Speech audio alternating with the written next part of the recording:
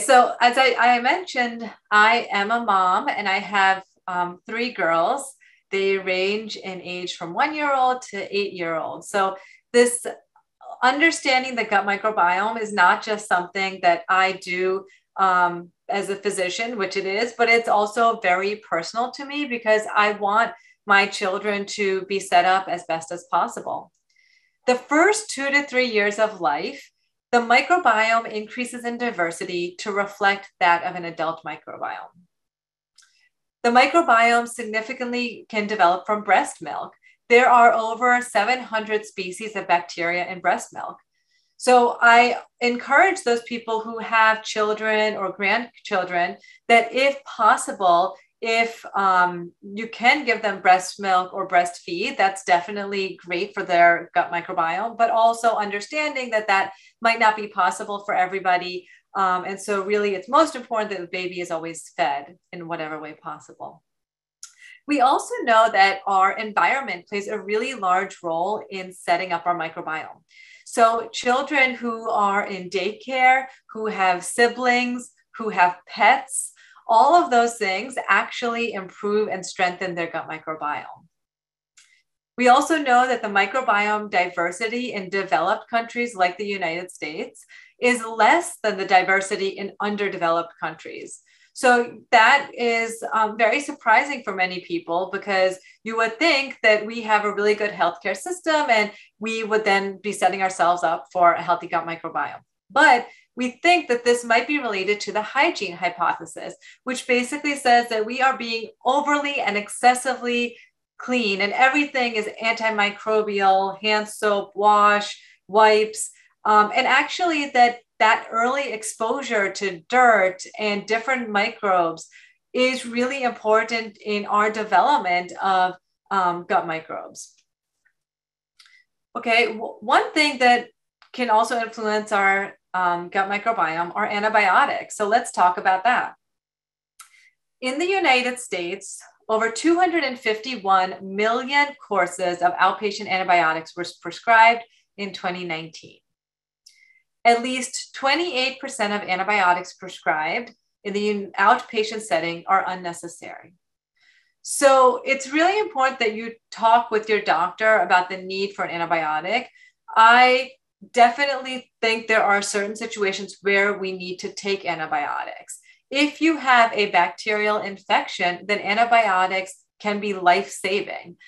But what's happening is that we're seeing a lot of patients get antibiotics for viral infections or for other issues that don't necessarily need it. An average American gets about 30 courses of antibiotics before the age of 40. And a lot of it is, okay, one, some patients are getting it because they're overusing it, but also, and really importantly, if we are consuming non-organic meat, fish, milk, eggs, even our tap water, actually, all of these things have antibiotics. 80% of all antibiotics sold or distributed in the United States are used for commercially farmed animals. So if you think about that, if 80% of all antibiotics, that means millions of courses of antibiotics are being used for animals. And if people are eating the milk, eggs, meat, and those animal products, where do you think those antibiotics are going? Those antibiotics are going in our body. They're affecting our gut microbiome. We know that even a short course of antibiotics will change our gut microbiome. One course of antibiotics will produce antibiotic-resistant bacteria in the gut. We know that. We also know that the gut microbiome with time can definitely heal and get better, but it does play a role. It's going to impact our gut microbiome. Okay, so we talked about mode of delivery. We talked about early life exposure. We talked about antibiotics. So a huge thing that impacts our gut microbiome and our mood is food. We have likely all been there. I know I have, where we have overindulged, we have overeaten, we have eaten too many sweets, maybe we've drank too much, and we've all felt that effect and that feeling of being in a food coma. feeling ill, of just not feeling well that can result from that. So that is an example of what happens on an extreme way. But just remember, we are eating so much food every single day, and that impacts our gut microbiome and our mood. And we are going to talk a lot about food a little bit later, so we'll come back to that. I just want to go back to our GI tract for a second. One thing that people don't realize about our GI system is that our GI tract is the largest endocrine organ. It secretes more than 24 different hormones. So when I have patients who come in and have hormone imbalance, one of the things that we need to think about is, how's your gut microbiome? Why are you getting all these imbalances? Because the GI tract plays a role in that. We also know that many of these hormones are imbalanced and altered in patients with irritable bowel syndrome. The immune system and the endocrine system impact irritable bowel. The hypothalamic pituitary axis in the brain influences the GI tract through corticotropin releasing factor, CRF. We know that there's elevated CRF during periods of stress. And we also know there's elevated CRF in depression. And what we see during periods of stress and anxiety and depression is that we get increased inflammation. And in turn, that causes increased pain sensation and more pain in patients with IBS. So we know that life stressors, psychiatric illnesses, anxiety, depression impact our immune system. They can create dysmotility, abnormal movement in our GI tract. They can cause increased sensation, different types of secretions. All of this can impact our gut. It can result in low-grade inflammation, immune dysfunction, and then all of this in turn will also impact our gut microbiome. And these kind of all impact each other. They keep cycling back and forth. Don't worry, be happy. So many of you have heard of serotonin. Serotonin is the key hormone for mood and happiness. 95% of serotonin is synthesized and made in the gut. We know that serotonin has a role in the GI tract. It activates nerve fibers and impacts the nervous system.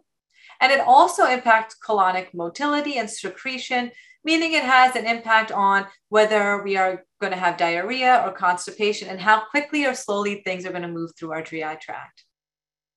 The co-occurrence of IBS and an altered GI tract and depression is estimated to be about 30%. In addition to a hyperactive stress axis, endocrine signaling and hormonal regulation are altered in patients with IBS. So this was a study actually looking to see what is going on with the gut bacteria in patients who have depression. This was a large microbiome population study. They looked at over 2,000 people, and gut bacteria were studied as it relates to depression. And really what I'm showing here is that they found different specific strains that were higher in patients who were less likely to have depression.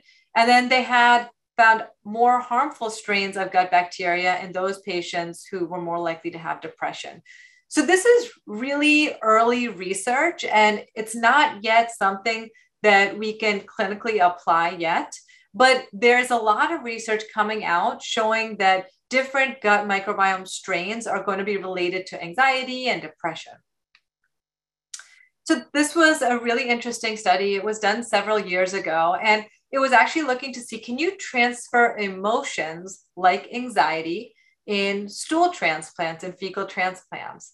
So what they did was they took stool from anxious people, and then they took stool from very happy, relaxed people.